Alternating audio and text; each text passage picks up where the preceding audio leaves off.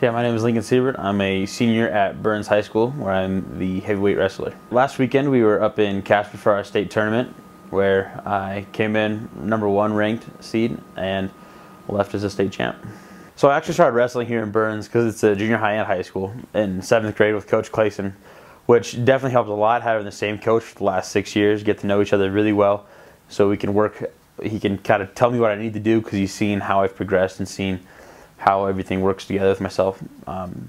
But then just wrestling all 4 years here has really been a lot of fun because you get to see the seniors before you leave and you learn a lot from them, and you get to see watch the new guys come up. And being in a small school, you have a lot of contact with those guys, and so being able to help the freshmen and like the first year wrestlers figure out how to do these things is really encouraging, and it helps a lot.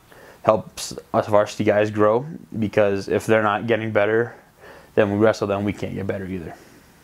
As a freshman, I was a terrible wrestler. I only won a few matches, but then sophomore year I won a few more. I was maybe a 500, maybe won half, lost half of them, maybe. But then just kept working through the off season and working harder in season in my junior year, and then things started to click and pick up. And like I said before, I never pictured myself to be a state champ until this year. I never thought it would be possible. I thought as a freshman maybe I could come to my senior year and maybe place right there 6th, place real low, but I figured out enough to place. But when you work hard and you find a way to love the sport, it pays off.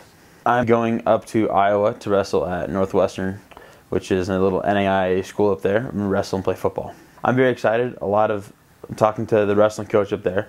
There's a few of the heavyweight wrestlers who also play football, and so having people on both sports that I can be with consistently and get to know pretty well will help a lot.